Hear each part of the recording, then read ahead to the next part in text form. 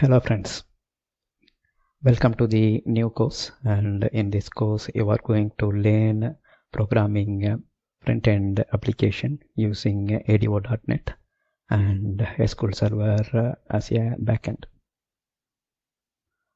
So in this sub-series we will get introduced to the data access support provided by Microsoft. So ODBC is Open Database Connectivity, and it's a legacy data access model introduced by Microsoft. So it was a old model in mid 80s and 90s. So during that time there are API for Open Database Connectivity. So ODBC API require more coding to perform data access.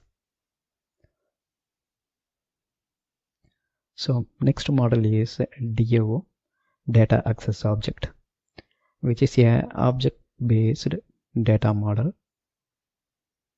Here it is a set of API and it is a procedural model. Here DAO is Data Access Object, which is a object-based data model. Works well with JET databases. So in DAO, here database and front-end application stays on the same machine. So we call this as one tier application. Say for example, let's state that your database is a file-based database, and we can consider here an MS Access. And here is your front-end application, and the front-end application is using the data access object.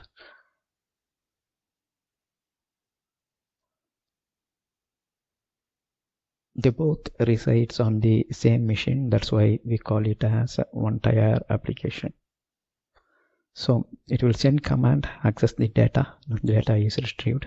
Then using DAO, you will display the data in your front-end application. So the next is RDO, Remote Data Object. So DAO is Data Access Object. RDO is the next fine-tuned version with the remote access. So RDO API resolved the issue of one tier and allows connection to SQL Server. So that means your database and front end can be in two different boxes. So we call this as a two-tier application. So for example,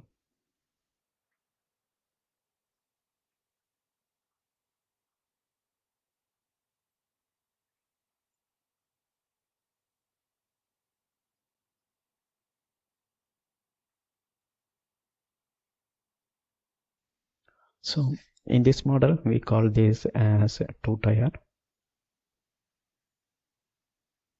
So the tier 1 is here, PC1, which contains front-end application. So we call this as a front-end application which uses the RDO APIs or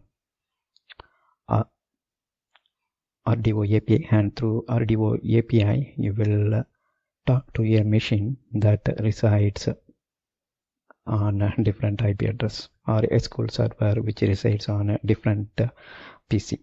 So RDO talks to SQL Server, queries the data and retrieves back. Then through RDO your front-end application will display the results.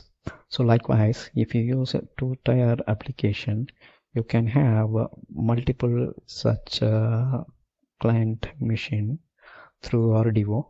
All can talk to the same database and retrieve the result. So the result will be consistent between all the PC.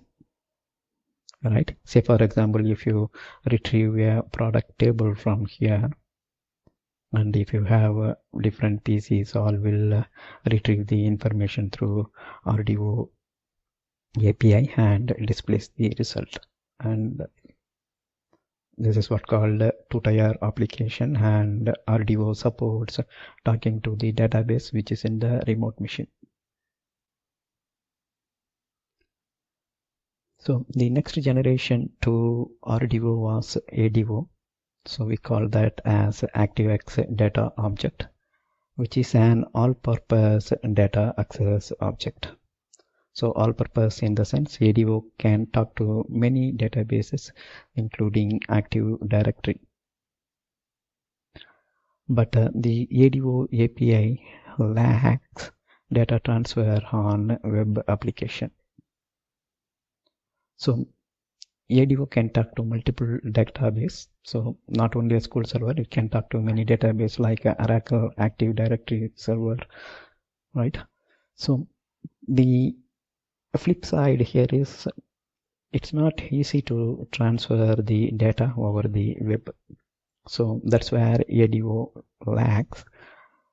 Of course, in old days, people use third-party application and XML APIs that ties with the ADO to achieve the web result. But in later releases of Microsoft, the ADO.NET is the extension to the ADO, which covers even more wide area in the data access field. So ADO.NET can talk to the web through XML. So that support is available with ADO.NET. In ADO.NET, data transfer on web is a tough task, but here it can be done easily through XML support.